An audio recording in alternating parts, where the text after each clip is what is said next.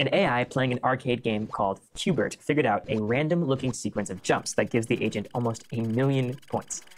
It's like telling a kid to do their homework, and they figure out how to hack the grading app instead. It's impressive, also terrifying. Reward hacking is when an AI does what you rewarded it for doing, which might not be at all what you meant.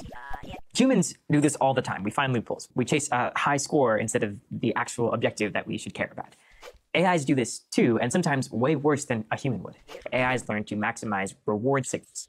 These are like little points the system gets for doing the right thing. But here's the problem. If there's a loophole in the reward signal, the AI might find it. There's this classic example. You train an AI to win a virtual boat race by rewarding it for getting points. And it starts doing donuts in the starting area, racking up turn points forever while the finish line just sits there, ignored. It's actually kind of funny to watch. Now, here's where it stops being cute. If you build a powerful AI and you say, optimize profits, and it realizes it can do that by insider trading, or optimize health outcomes, and it starts fudging the data or changing the world to match the data it wants, well, now the stakes are real. And the smarter AI gets, the better it'll be at finding these weird shortcuts we didn't think of. Which is why people who work on AI alignment are obsessed with this concept. And we don't know any way to perfectly give an AI the right goal, or to even know what its goals are.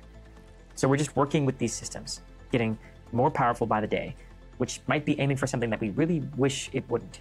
That's a little scary.